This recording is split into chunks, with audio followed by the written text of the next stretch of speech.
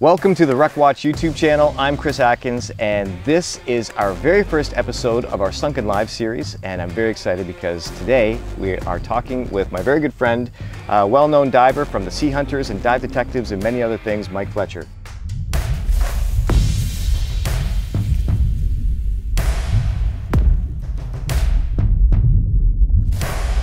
Mike, thank you very much for joining me today. I know you're a busy guy and you've got lots of stuff going on, but let's go back just a little bit and let's talk about how did you get started searching for shipwrecks? Well, lots of people have the same story. There's just something about shipwrecks that gets people excited. Maybe it's in our DNA, something related to our past, but shipwrecks set off alarm bells. I grew up right here on Lake Erie, which is absolutely full of shipwrecks. They were just outside my back door. And so growing up on a farm, you wouldn't think I would become a diver, but I did. It was just a natural synergy that comes from a kid with an enthusiastic mind. What was the very first wreck that you went looking for specifically, rather than just looking for anything you could find underwater? Was there something that you targeted and that you had actually had gone for? The first targeted wreck? Yeah, it was sort of by accident, but everybody knows about LaSalle's ship, the Griffin, missing here somewhere in the Great Lakes. And I was working as a professional diver drilling gas wells in Lake Erie, and we were swimming a pipeline one day and I came across this very, very old tiller wreck, and in my lack of historical accuracy brain, imagined it could be the Griffin. Yeah. I knew it was super old wreck, and of course if you watch and listen, the Griffin gets found every so many years, but none of the wrecks proved to be the Griffin. Right. I fell victim to that, and so the Griffin was on my radar as a professional working diver. But it wasn't until the rediscovery of the Atlantic that I really got some notoriety.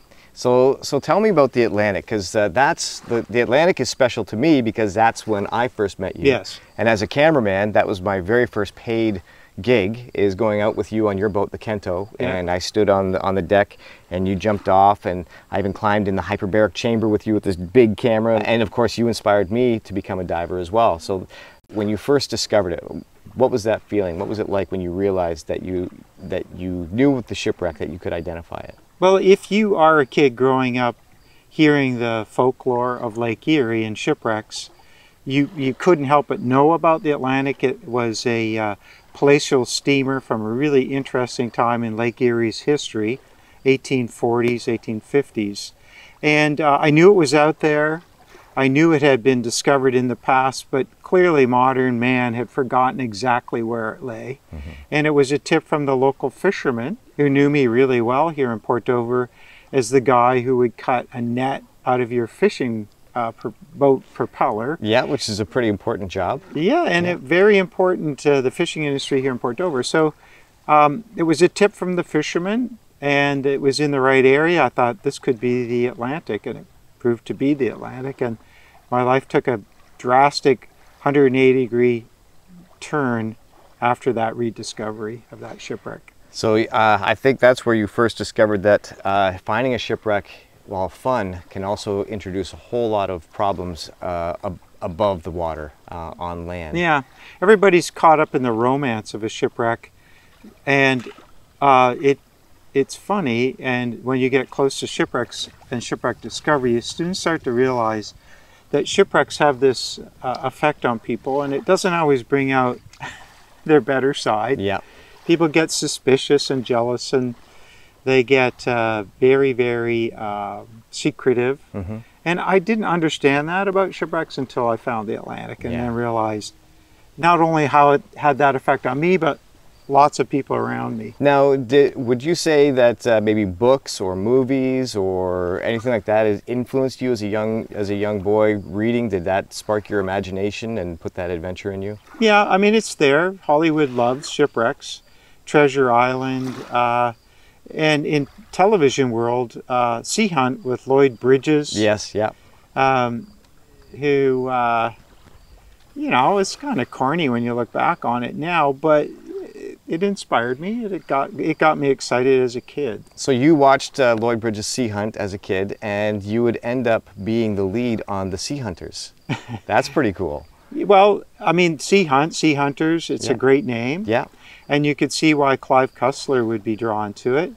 And yeah, my son and I, Warren, worked with Clive Cussler. And so I went from Sea Hunt with Lloyd Bridges in my fantasy world to the Sea Hunters with the real live author Clive Cussler and of course my son. So I know a lot of people watching shows like that, especially nowadays with so much of this reality TV that's where the scenarios and the situations are manufactured, but especially during the days of the Sea Hunters, those were real expeditions. And that's where you weren't hired to look good on camera, but Clive Cussler wanted you because you had the skills and the know-how to actually do the things that needed to be done, right? Yeah, to get out there. Yeah, the Sea Hunters, the television documentary series, was all about the truth and about real shipwrecks.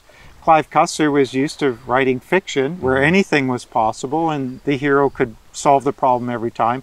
But shooting documentary TV that is factual, you've got to really work hard at that. You can't just make stuff up. You've got to do your job. You got to work hard. You got to put in long hours, and you got to know how to get to the wreck, find the wreck, and get the story. What was the first wreck that you found for the Sea Hunters? Well, I wouldn't say because it was always a team thing. Yeah. But in the first season of the Sea Hunters, discovering Carpathia. Right. I mean, history told us that it had been sunk by a U-boat after it having rescued all of the survivors of the Titanic. Yeah. It survived that. It became, very important in sort of the shipwreck world history because of its job and its relationship to the Titanic disaster.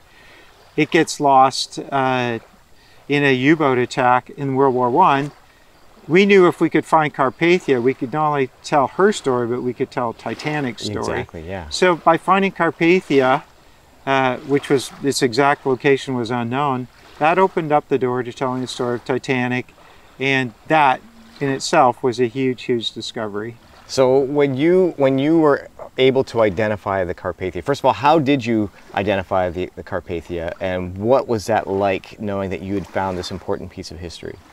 Well, we had to find a wreck that matched Carpathia's silhouette. Like we knew that it was a liner, so we're not looking for an old war wreck. We're looking for a 1890s style to 1920s style ocean liner. The wreck we found matched that. It was in the right location. We had found other wrecks that proved not to be the Carpathia, but all the evidence was there to prove, in fact, we had found Carpathia, and that evidence was just in the structure of the shipwreck itself, its length, its style, and its location. And what was it like working with Clive Cussler? Because of course, anybody that is fascinated by shipwrecks and diving would know Clive Cussler and his novels, but now to actually be in the field with him and meeting him in real life, what was he like? What was he like to work with? I think anybody who writes fiction understands somebody else who is of fiction. Okay. So the one thing you do not do around Clive, or couldn't do, he's gone now, but the one thing I learned very early on is you have to be very genuine with Clive. You have to prove yourself to him. He does not and would not suffer fools lately. Yes. So once you won his respect, Clive was a wonderful, warm, and inviting man. And I really, really liked him, and I really appreciated the relationship we had together. It was totally based on trust. So the first season, the Carpathia, was that the biggest wreck that you had found, or the most important one during that first season? Well, what makes a shipwreck important? I mean, the fascination of Titanic is why people are so fascinated by Carpathia. So finding Carpathia, that's a big deal. But in terms of a great mystery and a great adventure, finding the Mary Celeste in Haiti was, oh wow, that was a great story. Yeah. And it was equally kind of Cussler-esque. Yeah. A great mystery and a great unknown by finding the wreck, we got to tell Mary Celeste's story and figure out why was this ship found abandoned in the middle of the ocean. Wow. Really, truly one of the great mysteries of the sea. The Sea Hunters, Mike, that was your big introduction into the television world, and it wasn't long before you found some new skills, I would say, right? Is that correct? Well, yeah, but again, it's about being pragmatic, and like any difficult documentary series to make, there's never enough money, never enough time. Yeah. And I just proved to be the guy who was good at managing time and money, and yeah, I ended up getting promotions in the television world to writer and director eventually of the series. And it's those last couple seasons of the Sea Hunters where I really got to find that there were other things in life besides just diving. I seem to be good at making TV. Yeah. How many shipwrecks have you located personally, outside of just the Sea Hunters, like in your career? How many? Well, and I'm not talking about shipwrecks that other people have found. No, just the ones that you've... Yeah. It's scores. I don't want to say hundreds, but it's scores. Wow, Yeah, I would say truly significant and unique, one-of-a-kind discovery on my own, approaching 100. Wow. Yeah. And that includes a U-boat, I believe, right? More than one U-boat. More than one U-boat. Yeah. Wow. 3 U-boats. 3 U-boats. Yeah. That is pretty amazing. Just to jump forward a little bit from when we first met 30 years ago, Mike and I were very excited to be part of the Lawrence Fishburne show, History's Greatest Mysteries, where we went to Turks and Caicos with our friend Sam McDonald from Deep Trekker. And so that was my first time being in front of the camera, and actually, I've been with you on some of these adventures, but always behind the scenes and observing and recording, but not truly participating. No. So that was a lot of fun. I really enjoyed that time, and I hope that we get a chance to head back down to Turks and Caicos at some point and continue to look for that U-boat. Oh no, it's a great story, and it's based in real history, and I'm drawn to that. I'm drawn to dramatic history in the way of films. That's my first choice of any film, is historic drama. But then again, you get to bring fiction into that. Yeah.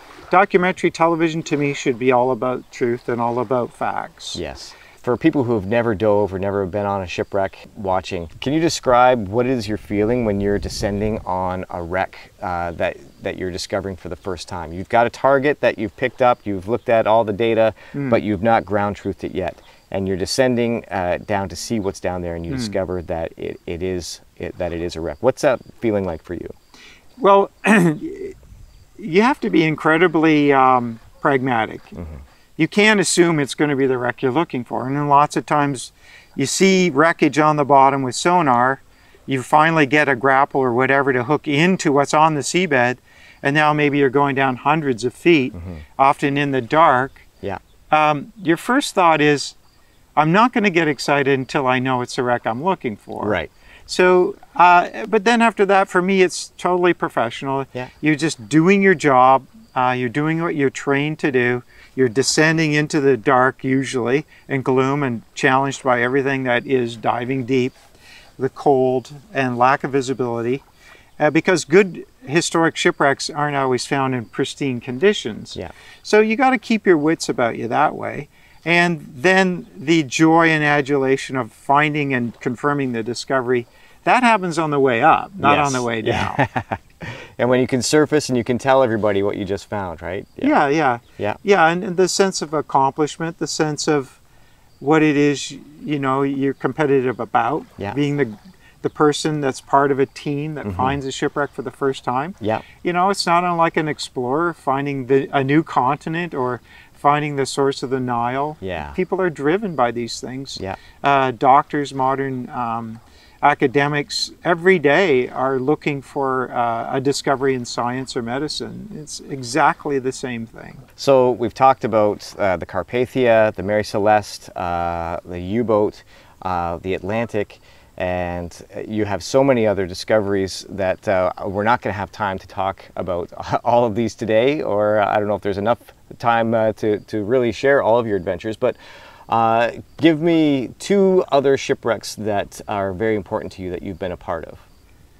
In terms of a magical journey, the World War II light cruiser Dresden. Oh, okay. on Robinson Crusoe Island, Yes. off the coast of Chile. Yes. Magical place, incredibly interesting historic wreck, lots of facts, and all of the people I met along the way in that adventure was, you know, it just stands out as the perfect story, the perfect adventure. The Fernando Landeta father and son team teamed up with the Fletcher team, Warren, my son. It was a great chemistry between the two father and son teams, and just the magic of Robinson Crusoe Island. Yeah. And Willy Cromer, the German archaeologist that we worked with. Yeah. Just interesting characters, unbelievable setting, and then a tremendously interesting shipwreck. Okay, so that's the Dresden. Give me one more shipwreck that is important to you. Oh gosh, I guess finding the USS Flyer in our series Dive Detectives with my son Warren. Yeah. Very important to the U.S. military. Very, very important to any of the family members who lost family on the Flyer. A tough dive, and really, really appreciated by surviving family members. Yeah. That's got to stand out. Yeah, that's amazing. Well, there's so many other things that we could tell, and I could sit here and talk to you for hours. But you know, it's YouTube world, and we're just starting out. So I'm going to call this. The Sunken Lives interview with Mike Fletcher, Part 1. And there could be 10 more parts. We'll catch up with you, because I know you know, there's always something else going on. You know, actually, before we wrap this up, is there a wreck out there? And you can say or not say. Is there a wreck out there that that you are longing to find? Yes. Yeah. What would that wreck be? Well, you know, after a lifetime of doing what I've done, there's a few wrecks that come to your attention. And one has come to my attention. It's a war wreck, and it's got all the makings of everything I love about shipwreck. And so I'm not going to say a lot about it, other than to say it's a great story based on fact in a really, really tough environment. And it would kind of be the culmination of maybe my career. Right. Yeah, I'd love to see that one through. Okay. And it's looming. Well, Mike, I really appreciate you joining me today for our initial launch of the Sunken Lives series. Make sure you hit that subscribe button, hit the notifications bell. We have a lot of amazing content coming up. Thanks for watching. We'll see you next time.